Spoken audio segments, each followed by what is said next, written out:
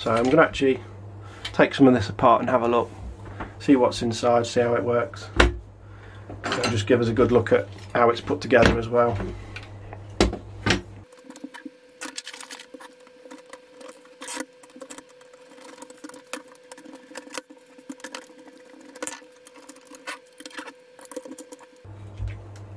Okay, maybe that wasn't the right thing to take off first, but never mind.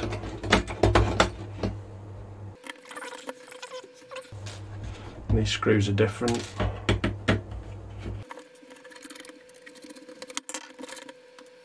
Yeah, so I've got some kind of circuitry on here. Not quite sure what. I'll have to try and look up these chip numbers and see what they are. There's no big sort of capacitors as such. This may just be to do with monitoring the power state and the hard disk drive activity. I'm not sure whether these control any kind of power up, whether they control the power up of the drive in a way so that it doesn't cause dropout elsewhere. I don't know. I'll have to have a look up the part numbers on that. If we can zoom in enough to see. So looking at this PCB, there's some quite thick tracks on some of these. So it could be that these are switching the power to the hard drive, rather than the mechanical switch on the front of the unit actually just cutting and making a connection directly on the power line. It could be that that's just being used to trigger these to switch the power instead. So these might be some kind of switching ICs. So we'll have a look what they are and then investigate further. Yeah, you can see here there's on this board, you can't see anything actually because the focus is all over the place. There's some quite thick traces here, and these are going over to some stitched vias here in the circuit board that you also can't see, and then that passes through to the other side of these chips.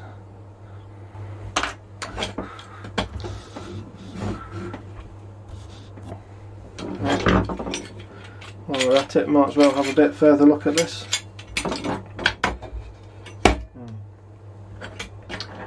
So yeah, there's a pin here that goes into that.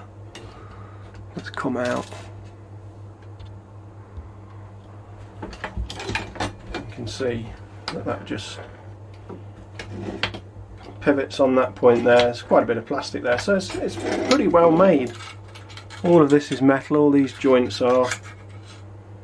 It's not bad for something that's only £14. It's not too bad at all.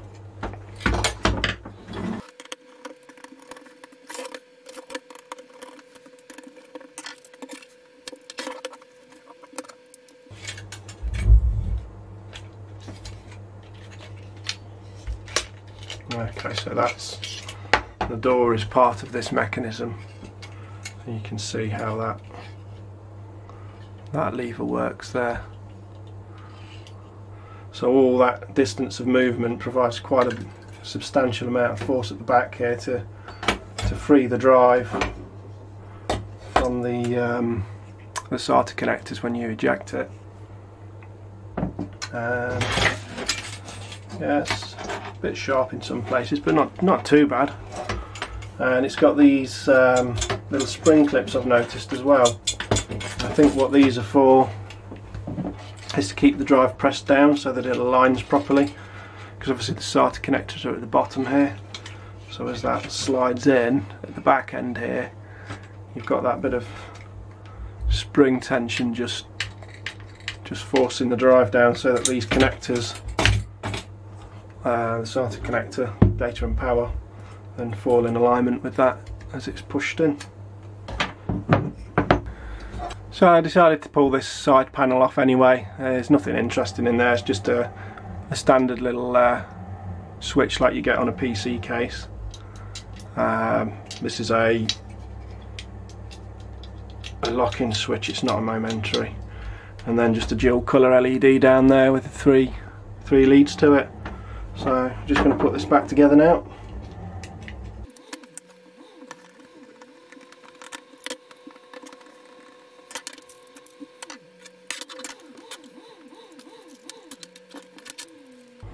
So there's a little pin that's got to go in here. This little hole down here. That's this thing. So I need to make sure that that's aligned properly. Looking at this, it's best that it goes on from the underside so that it can't fall out once the PCB's in place.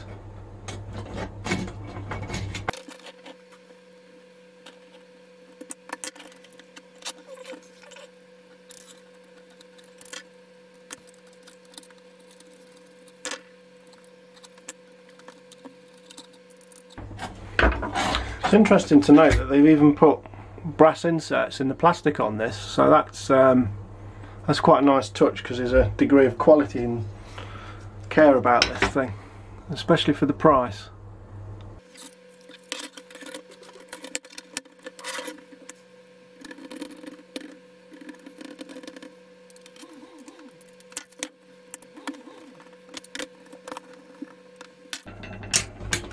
You see that pin's fell out now. I think the PCB being over there is what stops this falling out, so just try and get that back in place. It's back in there. I will have a look at the chip on this. It would help if I put it in the right way around. Shouldn't have done that one up yet because the screws are not accessible now. That's what happens when you put something back together in a different order to what you took it apart.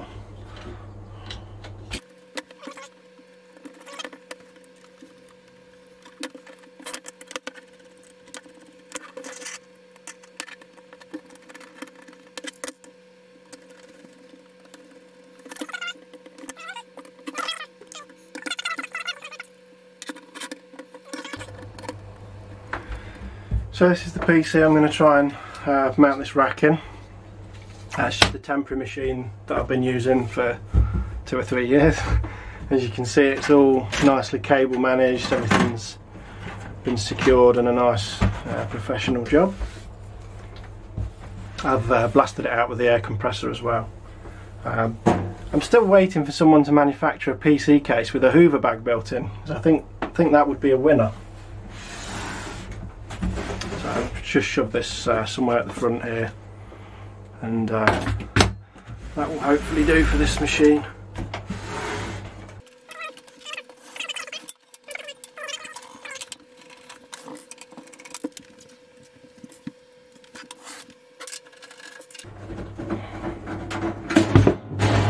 No! First dent on the wall.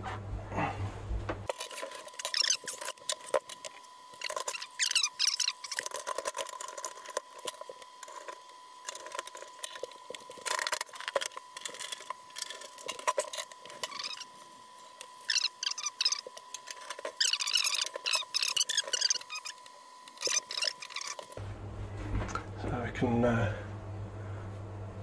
slap a drive in. And that's it. So it's quite a nice, neat solution. Quickly put drives in a system and dump data to them.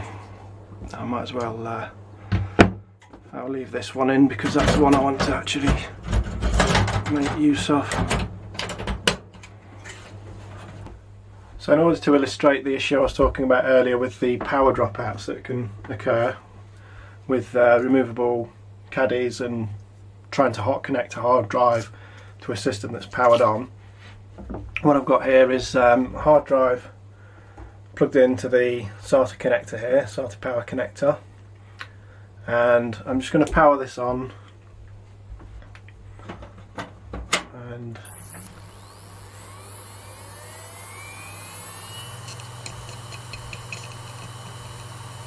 hopefully you'll be able to have heard from the recorder I've got behind this drive, the motor spinning up on this drive as the power was applied. Now what you'll notice when I connect this drive to this power connector, as well as this powering up, this will drop out and you'll hear a clunk because the heads will attempt to park themselves because there's a power shortage, the drive will think that the system's actually been switched off, and then you'll hear it spin back up and reinitialise itself.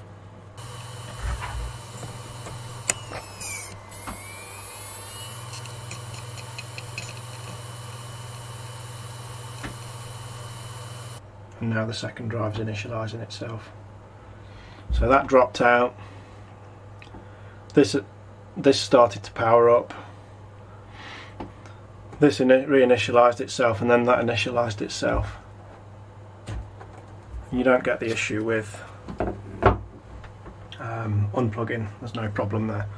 All of these drives I'm using to do this testing, they're all faulty drives anyway. They've got issues with bad sectors, so I'm not concerned with destroying them. I wouldn't suggest messing about like this with drives that you care about or drives with data on that you want to keep. So what I'm going to try now, I've got this new Orico caddy on the same cable plugged in at the top inside the case up here. You probably can't see it on the camera. I'm going to try the same thing. So I'm powering the system down. I've already got a drive in the caddy. The caddy's switched off, so I'm going to power the system back up again.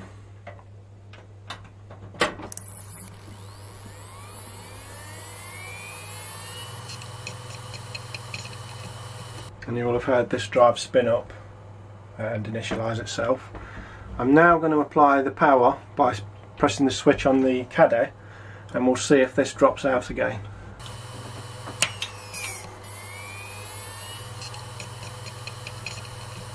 And yes, it did. So even though this is a caddy designed apparently for hot swap, if you use this in a system with this sort of setup with your hard drives, you're going to find that your internal drives are going to start dropping out, and if that's a drive you're currently saving data to, that could cause corruption. If it's your system drive, you could have system lockups and all sorts of problems. So I've done a bit of experimenting with this, and what I've found is that if you put the drive on a separate cable to the other drives in the system, it does seem to help alleviate the problem, at least with these power supplies I've tried here, because these are fairly decent. I think on some of the cheaper power supplies you might still have the problem, because ultimately these all go back to the same place, especially on the cheaper ones. Some of the more high-end power supplies, these different runs of wire could go back to a different rail within the power supply, so that would explain why it's a bit more robust. I'm not sure how these are wired up internally, but that's one useful thing to bear in mind. If you want to use a drive where you want to hot swap the drives with the power on, then that might be the way to go. Connect it to its own dedicated cable, or at least keep anything critical off of there, like any internal hard drives. Now, it's interesting looking at the paperwork for this Orico bay anyway, because it does say support hot swapping plug and play on the feature list, but if you look over here on the cautions, it says make sure power is disconnected before mounting a hard drive. Now, does that mean make sure the system's powered off? Does it mean make sure the switch is in the off position on the front of the caddy? It's not really very clear, and that's the problem with these things. They're very vague. So curiosity's got the better of me with this PCB. I've had a quick look online at these chips. They're an APM 4435.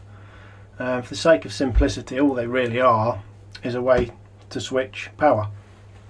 The mechanical switch on the front of the drive bay is connected through here, through to these, and the switching of that switch then triggers these to switch. I think the idea is so that they switch the power in a more controlled way than a mechanical switch would.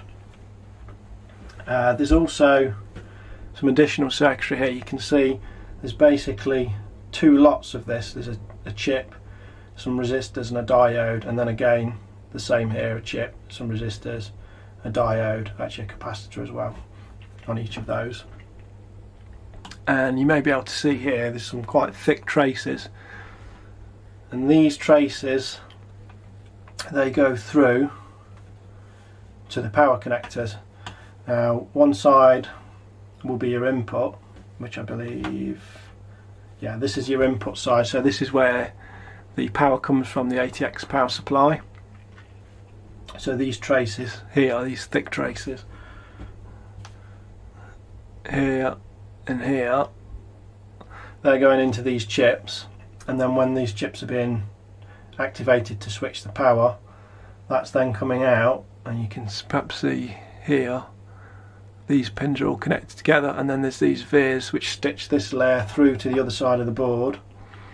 As you can see here, again you can see the little holes, and again we've got thick traces because these are carrying the power, and then they go all along here to the SATA connector here, which is the one that's on the inside of the rack, and that's where the drive connects to. And again you've got another one here. Now the reason that there's two, basically pin 1 on the power side of the SATA power connector starts here, which is this one here. The first 3 pins are not connected on here. The next 3 pins are the ground, which is what most of this other stitched part of the PCB, as you see all these holes here, they stitch the 2 sides together, and this is all ground. And then after the ground, pins 7 through to 9, these carry your 5 volts. So one of the chips is switching the 5 volts, and then at the far end, pins 13 to 15, again here you can see another thick trace, that goes to the other chip, and that's the 12 volt being switched. Now in terms of the activity LED, which I was curious about, pin 11, which is here, it's quite difficult to get this to show on the camera. Pin 11, which is here, that goes all the way along round to here, and then through the board, and then as far as I can see it goes into one of these resistors, and then that will probably go off to one of the LEDs, and which would be the activity LED. So pin 11 on the SATA power connector, I knew that it was used for controlled spin up, so that you can power a system up with lots of drives, and the idea is it can stagger the drives, spin up, so you don't end up with, say, in a server with 10 drives all trying to fire up all at once, which would cause a massive sudden power draw. The idea is you can set say a SATA or RAID controller card to spin the drives up gradually over a period of 5-10 seconds or something, so that they're not all trying to spin up all at once, causing such a massive power draw. That's what my thoughts for pin 11 was, but I didn't realise that pin 11 can also be used to drive an activity LED. So that's something I've learnt.